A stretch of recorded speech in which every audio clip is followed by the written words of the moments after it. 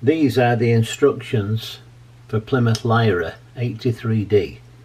These are taken from my 8th edition, that was January 1958, and it was compiled and published by Flight Lieutenant Adrian L.F. Fuller, and he was the one who was the main one for making all the British locomotive shed directories. So you can see it was quite a walk. The walking time was from the North Road station was about 50 minutes, and from the Laira halt, which is now closed, it was very close. Plymouth Laira is next on the agenda, and the instructions I've got are to follow Mullet Road down to the bridge, which is where we're at now, and follow the road round, and the shed should be on the left. Now this was a massive shed.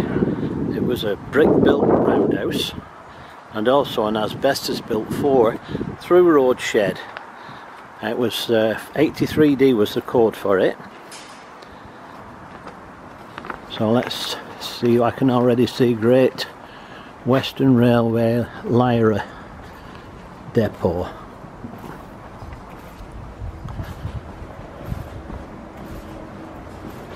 I don't know what this was like to bunk, but I don't think anybody going to be doing it today. Visitors and contractors by appointments only. Stop at the pillar. Okay, well, I'm only having a look. I'm not causing any damage.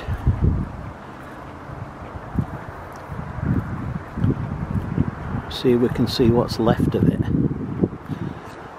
Laira was a massive shed.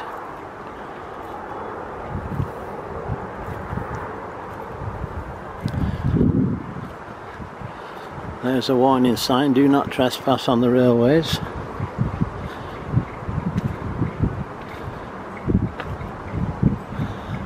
I think this is about as close I'm going to get, actually.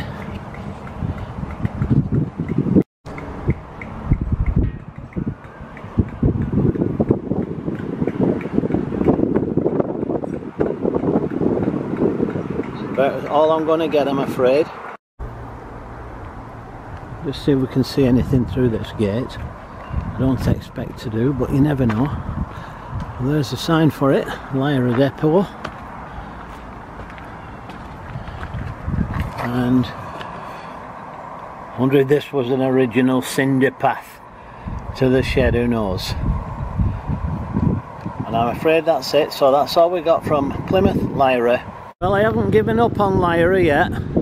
Apparently there is a footpath at the end of Brandon Road, which after a little bit of research I found leads to the line, what used to be where the shed was. So it's leading directly to the lines where the shed stood. So I don't know whether it's still available or whether it's blocked up or whatever, but we'll see what we see when we get there. Never give up.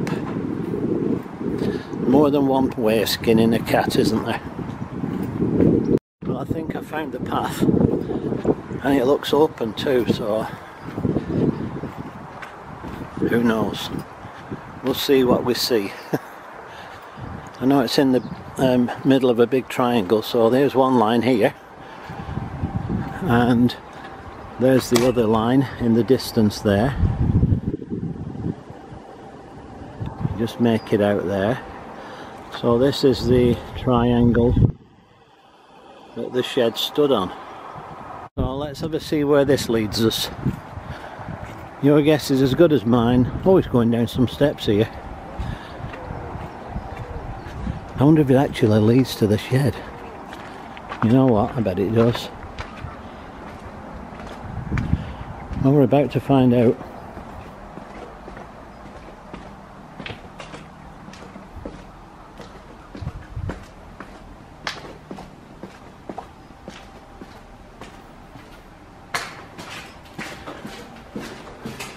Doesn't look a nice place to be anyway.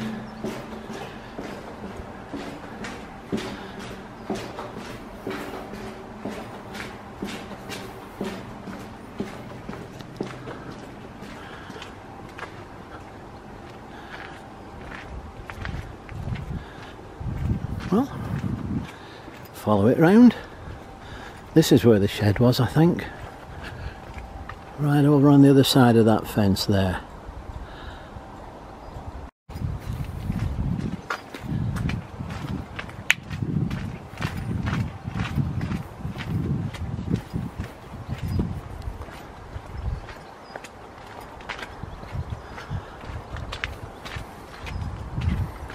Seems to be going away from the shed now. We'll take a look what it looks like from here. There was a path, look. There's still a path.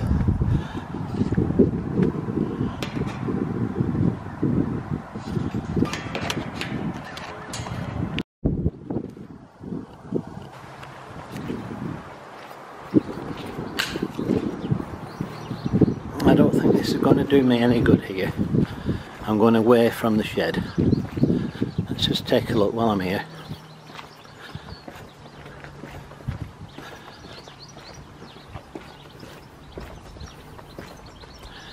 Yeah, that's going away from the shed. So, that's what it is, ladies and gentlemen. So you never give up. Where there's a will, there's relations, as they always say.